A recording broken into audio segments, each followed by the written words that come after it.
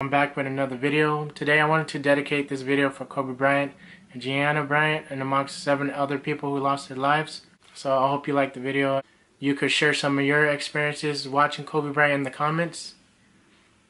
And just thank you. Thank you so much for watching.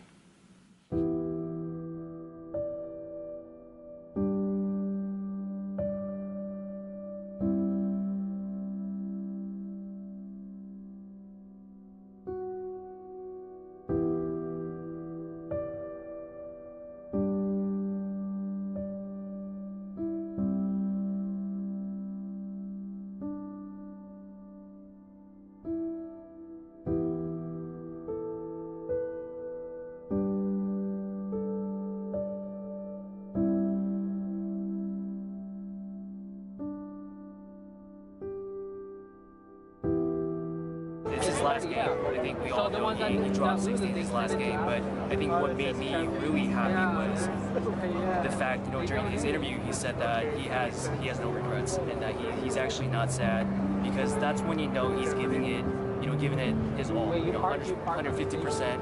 There's nothing he can give left to the city of Los Angeles. So that to me is it's a reminder that you just got to work hard, you got to push through even when you don't want to.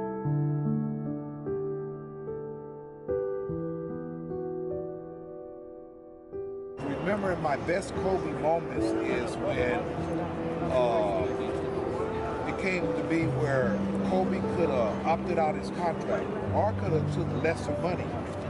And what he done, he decided to stay with the Lakers. He stepped up for the team. So I just don't have one moment, I have several ones that Kobe was sitting right at the last second. Kobe, wow.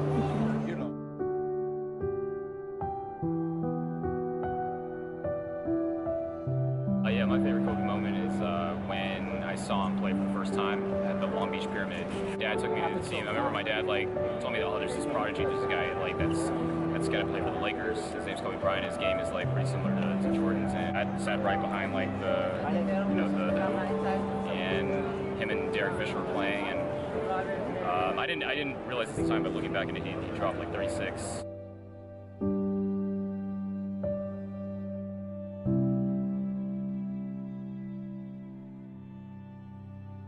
Left a huge impact on my life just because he catalyzed what basketball meant to my life.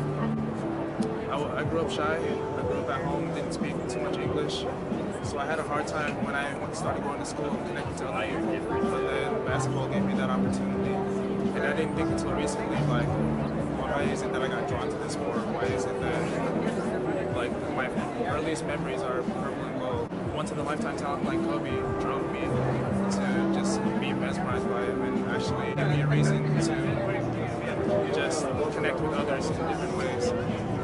Yeah, a lot of my memories are thanks to Kobe, and a lot of my connections are due to him too. So.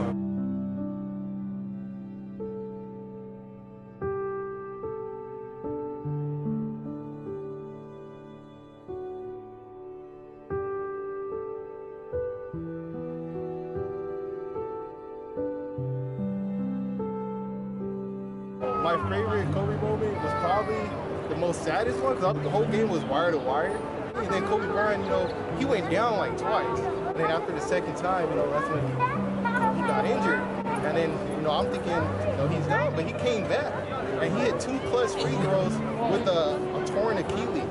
Kobe Bryant, he has a heart of a champion. He won't get off the floor unless you tell him to get off the floor, because he loves the game too much.